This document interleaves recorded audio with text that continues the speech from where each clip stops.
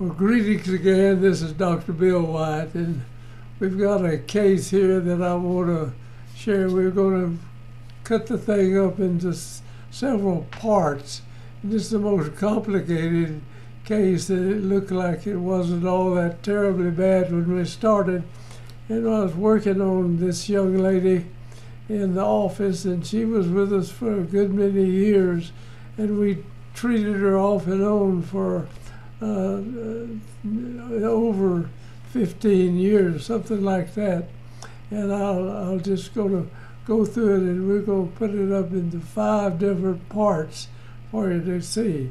And if you get confused with it, don't feel bad. It's got some of everything almost that we do in treatment. So let's get started on it, and I'll try to go as fast as I can. The young lady started to work for me. I think she was about 20-something years old, and her facial structure was very full in here, you see. And she watched us treat cases and take teeth out on them and bring the facial structure back in, and she decided she wanted to have her face brought in, and she had a TMJ problem to start with. Her jaw joint never did get completely well, seems to me like. And this is after several from 1986 to 2003, and you see the facial profile, and you see the facial profile here. It made her look a lot better, and we had a lot of problems with it going, so I was working on her off and on, and this was free gratis stuff. And here she is after we got it back in, and this is the end of it in 2003, right here. So starting off, the model picture, you will notice the extraction here. We did this in 1986, and then here it is in 2003. Now, we took the teeth out here. In other words, we wanted to take these teeth out and bring these teeth back in. And you'll notice the teeth leaning more in this direction, and after we finished, the teeth is more straight up and down in here.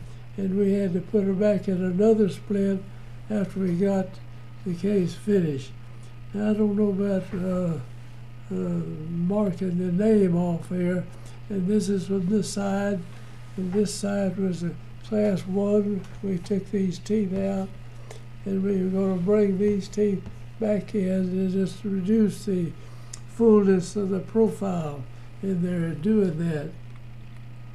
Now, this is the bottom arch. We widened this out with a large arch wire, and we did a palatal separator on the upper, and you can see where we put some blocks in back here when we took these teeth out, so we could close the bite down, and the bite deepened before I noticed it there, and we had to put intruding arches and different things like this to bring it, to flatten it back out again. This is 1998.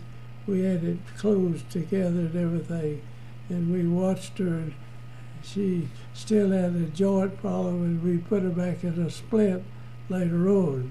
Now let's go and see what I did. Now there is the upper arch, and we put a palatal separator. You'll see some pictures of it. We took these teeth out now and bring this back in, and we widen this out, and you notice the different width of this arch as compared to this one over here where we started from.